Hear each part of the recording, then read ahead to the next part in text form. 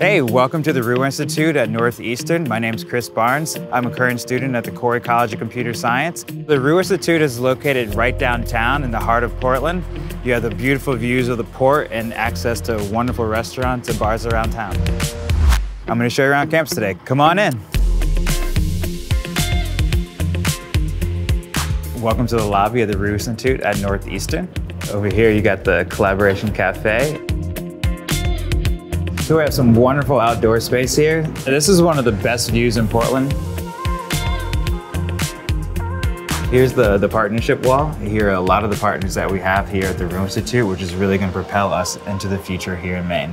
Having all the partners here is really impactful as a student, knowing that there's so many different companies here that are willing to work with the students and gain employment after we graduate. Here you have the amphitheater space. This is where we host a lot of different events. It's also a classroom, and as you can see, a meeting's going on right now. The Roux Institute prides itself on kind of an open floor concept, and here's a space where students can come together and start learning. And here's a mural of our best and brightest. It can get a little loud, but if you really want some quiet time, you can come into one of our soundproof booths. This is the Learner Services area, another area where our students can come to convene and just hang out before classes and or take some time to get their work done.